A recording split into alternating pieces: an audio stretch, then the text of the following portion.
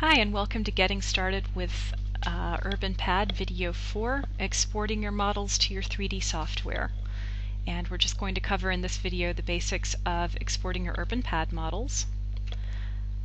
I'm going to start by clicking our basic sector model.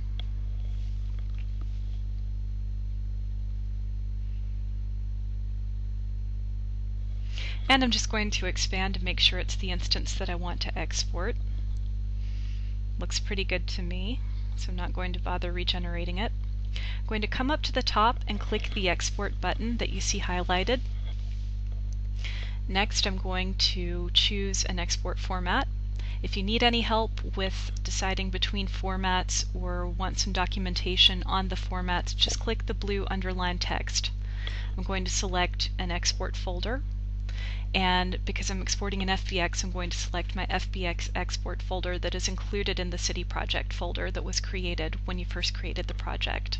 I'm going to select my export options.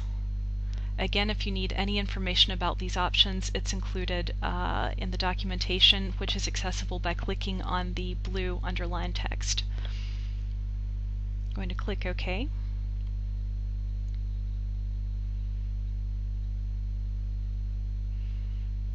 Going to do the same thing with one of our cities. You'll see that the process is the same in Sector Editor or in City Editor. I'm just going to recenter my graph and expand the city by clicking the display node over to the far right.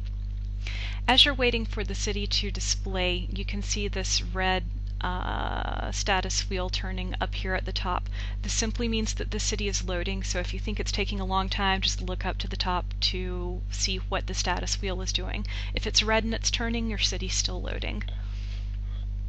If it's blue, that means it's finished loading.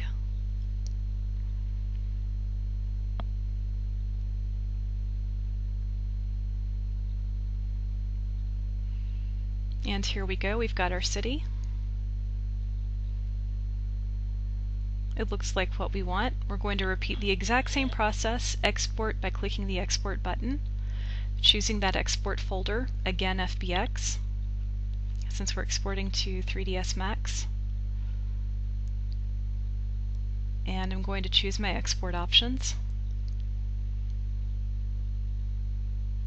I've got some additional export options down here that I'm not going to worry about right now, but if you want to see how they work, same thing, just click the blue text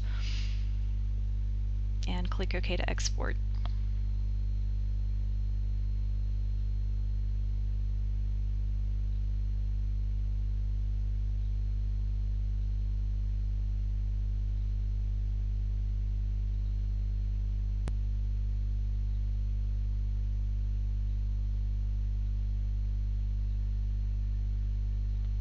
Now if we go and look in our City Project folder, and in the FBX export subfolder, we're going to see the FBX files that were created have been stored here. So we've got everything we need so that when we start up 3ds Max, we can import these very easily.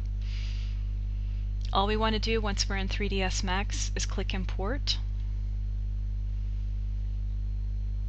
We're going to go to our FBX folder.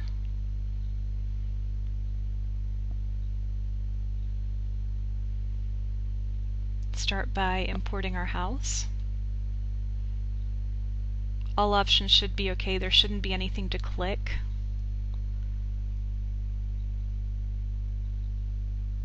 And as you can see, we've quickly and easily imported our house.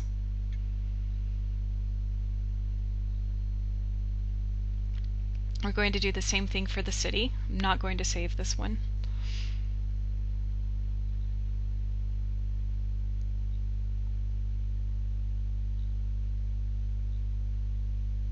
Same process, just click Import,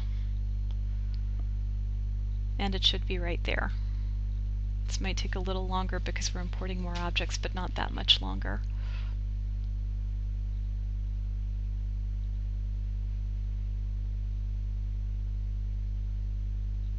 And there we go, we can see our city.